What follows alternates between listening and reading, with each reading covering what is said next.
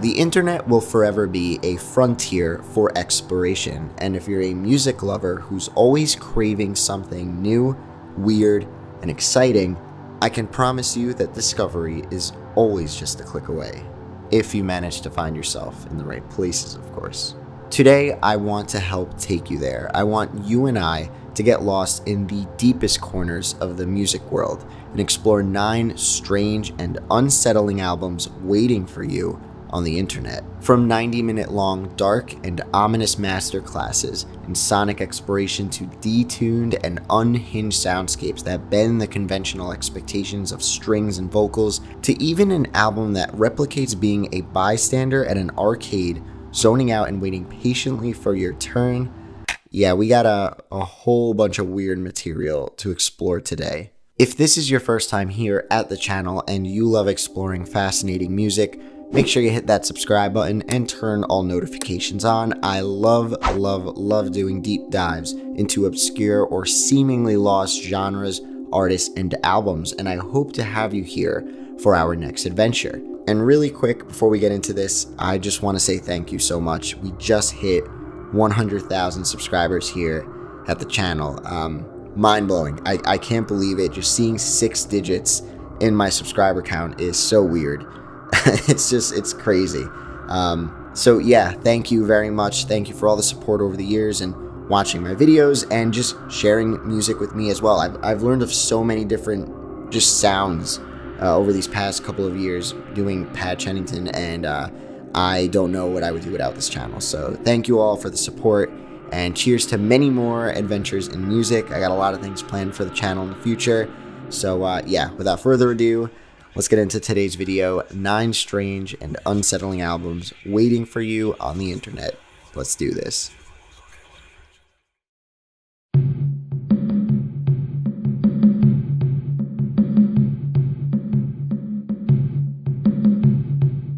Don't judge a book by its cover, a phrase I'm sure we have all heard far too many times, and who doesn't love a nice little surprise that contrasts what we thought before we opened the door? As human beings, we live for a good shock, and more specifically, I think we're naturally drawn to the pairing of 2 things that have nothing to do with one another. It's odd, unsettling, and eager to prey on your curiosity. Enter Disease's 2020 release of Loving Relationship, and let me ask you, what do you expect an album that looks like this to sound like?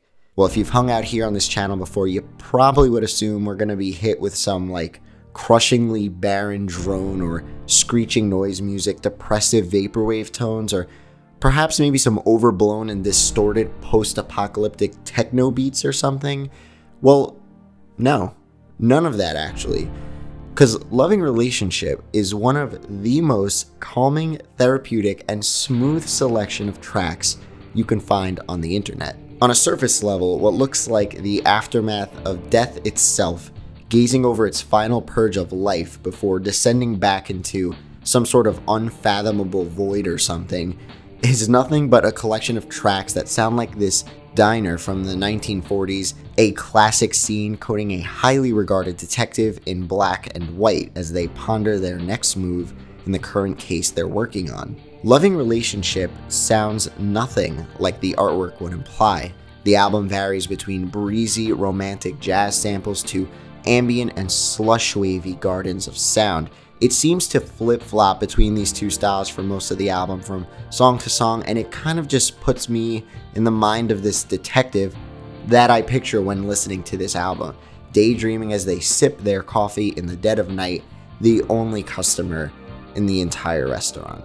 This glaring contradiction between the sinister mood of the artwork and the sounds that actually lie within is incredibly interesting, and its draw makes you just want to investigate everything a bit further. But just like the cover of that book, which shouldn't be judged, don't be shocked when you find this to be a complete bubble bath of relaxing, simulation video game-esque background music.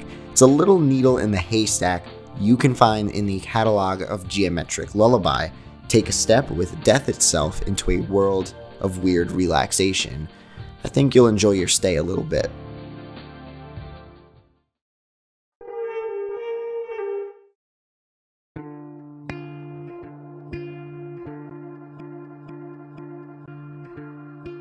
Something I love about Bandcamp is finding a page or artist and feel as if I've stumbled upon their personal diary. There is so much music being uploaded all the time, and I really like how Bandcamp's massive frontier can allow someone to just upload a release or a set of releases and hide behind all of the noise and other front page stuff the site has to offer.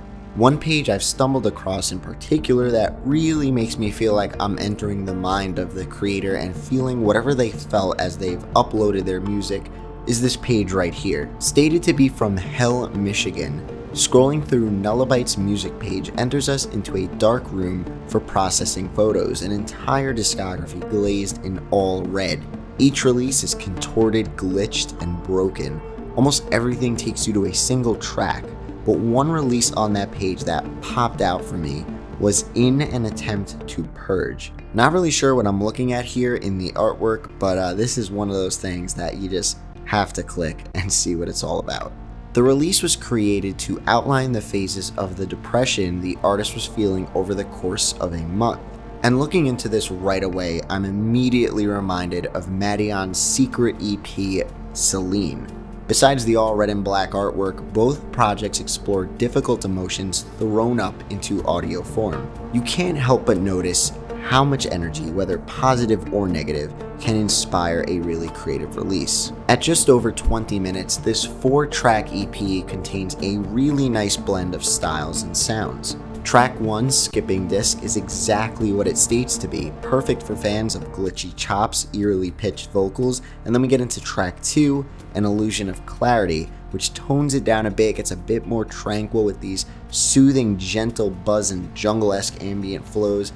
All going into the next track, Intermission, flips the switch again and delivers us some high-energy drum and bass, which all crashes down into that final song, which is also titled Final Song, that brings us to a boss level from Hell. In an Attempt to Purge is an action-packed journey for those seeking a really fun 20-minute audio snack.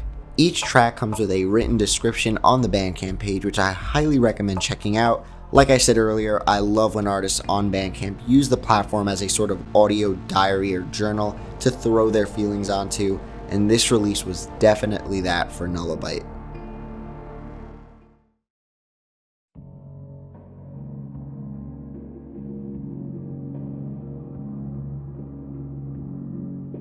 The one, the only, Telepath. 2015's Wait For You under his alias Virtual Dream Plaza is another one of those super long signature Telepath tracks that stretch out the original sample material in such a majestic way, forcing every muscle in your body to relax, stress just magically melting away by the minute, and transporting your entire soul into a random place in nature for a solid 30 minutes or so.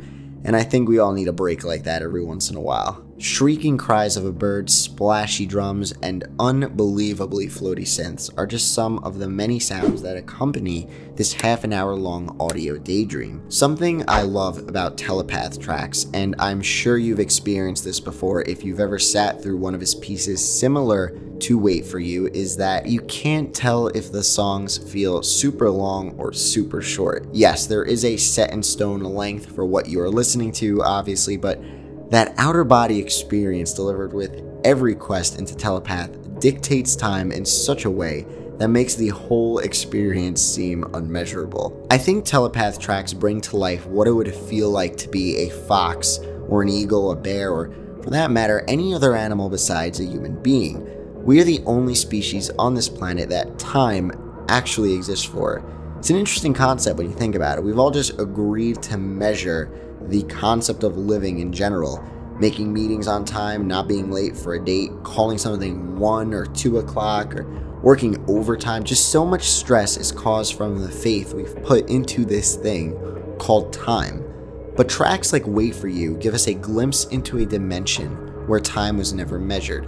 We're only here to exist. And in classic Telepath album artwork fashion, we got just a blurry VHS fuzzy picture of some sort of Japanese television broadcast or movie, not really sure.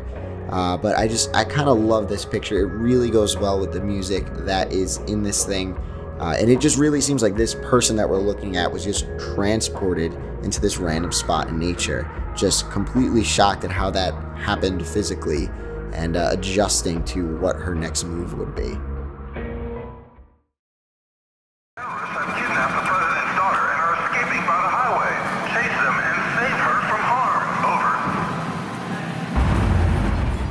One of the best childhood memories I have growing up in New Jersey was going down to the Jersey Shore during the summer and just being amazed at all of the lights and colors of what seemed to be at the time these gigantic arcades that just plastered the entire boardwalk. Flashing lights, bright colors, and 1.5 billion crane games you ain't ever gonna win.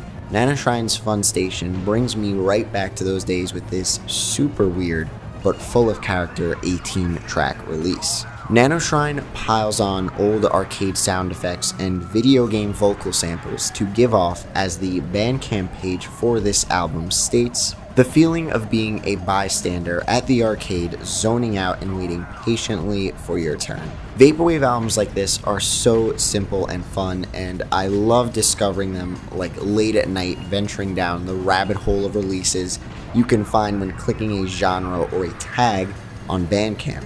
Using a heavy dosage of reverb makes the arcade Nanoshrine brings to us feel almost odd. You don't really hear people or footsteps, which I find are very common sound elements many releases like this contain to give off a grand or populated setting, but hearing nothing but arcade machines rambling on and on and on guarantees you're one of the only people in this video game haven.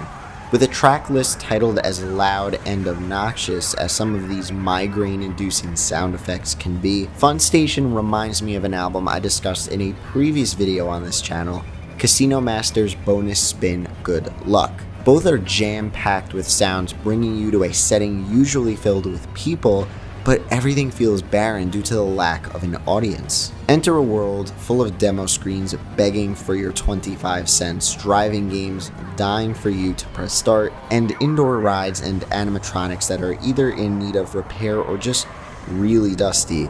As colorful as all these sounds are, there is this undeniable feeling of loneliness at the Fun Station. You gotta check it out for yourself.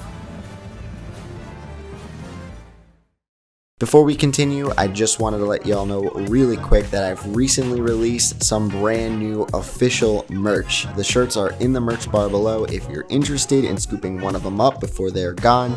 They will only be available for a limited time only, so if you dig it, pick one up now. They come in a couple different colors. It's super fresh and helps support the channel a whole bunch.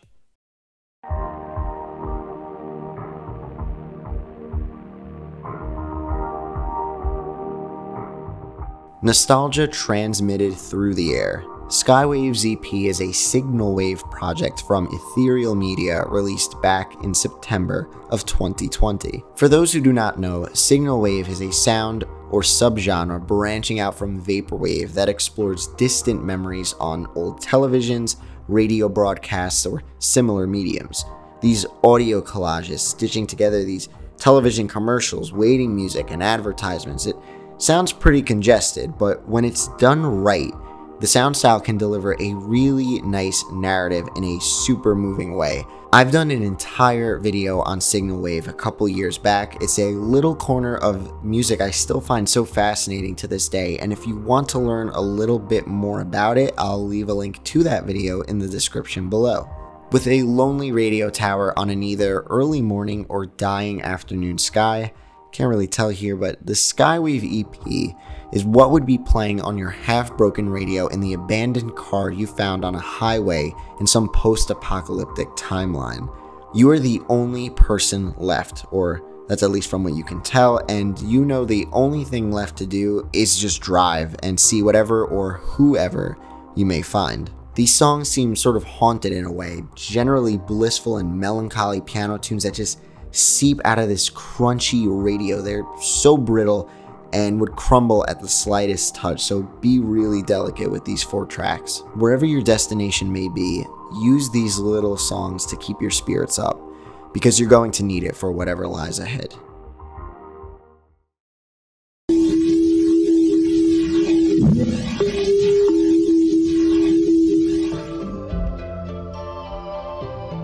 let's keep this Signalwave train going a little bit more. I want to take a look at WeatherDeath's 2019 release of Wake Me Up from This Sleep. This super short collection of like bite-sized tracks, which all lead up to the final track, which is longer than all of the previous tracks combined, is a mysterious, hyperactive mess, and without a doubt leaves you feeling a bit on edge with its sample choices and flips that have no idea who they are or what they want to be. We have a Japanese weather broadcast with a woman who is either crying or in mid-sneeze. I really can't tell here, but that lo-fi VHS and late night television vibe on the artwork is always a welcome for the little nest of a genre the Signalwave world has made for itself. WeatherDeath distorts and batters the samples present in some very exciting ways. Find Wake Me Up from This Sleep on the MTHU Records catalog, and if you find it to be something you like, definitely take a gander at what else they got in store for you over there. Lots of similar material awaits you.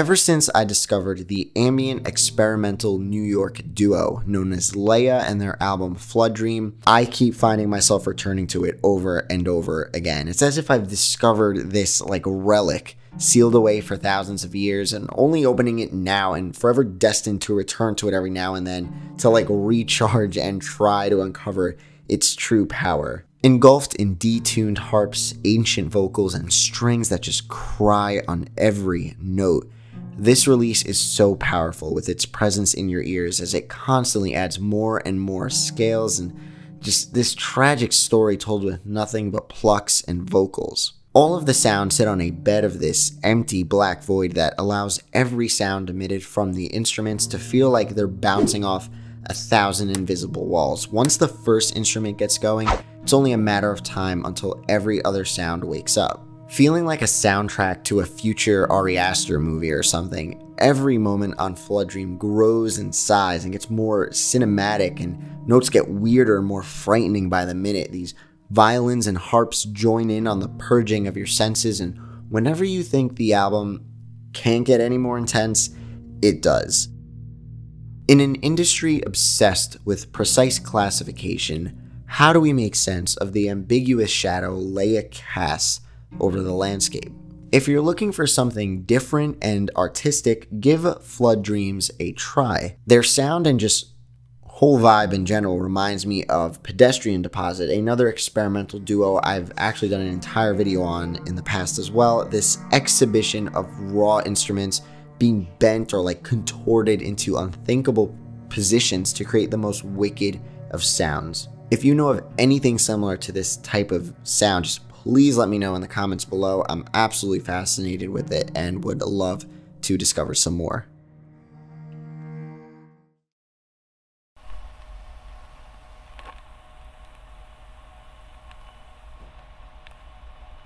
Something I love to do on sites like Bandcamp, and I highly recommend doing this if you are looking to find something new and obscure, is to just scroll to the bottom of the homepage, click a tag you're interested in, and just begin venturing into past releases and just keep going and going and just see if anything catches your eye. You know, some artwork or a picture, something that just, you know, hits you in a way. Click that. There are thousands and thousands of musical projects on this site, and many of them become lost in this virtual jungle of releases, which is just a concept I personally love so much because it adds this explorative aspect to the whole thing. It's something I find very fulfilling. Joshua Adam Acosta's Finding was one of those projects I discovered when setting off on one of these Bandcamp expeditions, and I've added it to the collection of albums I use as a brain massage. Sounds weird, but if you check it out, you'll know exactly what I mean. A record containing experiments in closed environments with a recorder, smartphone, and personal computer, Finding is an extremely minimal experimental auditory journey for your ears and mind. Finding is another one of those releases that feel abandoned and completely lost to time due to its barren Bandcamp layout and just one supporter as of the making of this video. One could say the release is very lowercase music-esque, similarities to the sonic qualities present on something like Steve Rodin's Forms of Paper, for example. These extremely quiet and faint noises that you eventually forget are even there as they brush your brain with these thousands and thousands of microscopic sized toothbrushes. Finding is a great stress reliever and is beyond just music in a traditional sense to me, as it really does just flush your mind out with its field recordings warped in such delicate ways. There is a sort of jump scare though in the album. I'm not going to ruin the fun, so I'll let you find that part out for yourself. If you're interested in finding more material similar to this, one of my favorite places is the Los Angeles based label known as Line. You'll find a whole bunch of sound art and abstract work on there that can feel so delicate at times. It's a true treat and something different if you're looking to just take a break from whatever else you're listening to or just the world in general.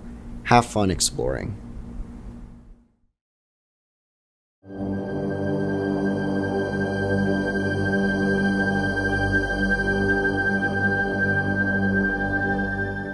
"2020 has been a gloomy year for us all. There is no need to explain that.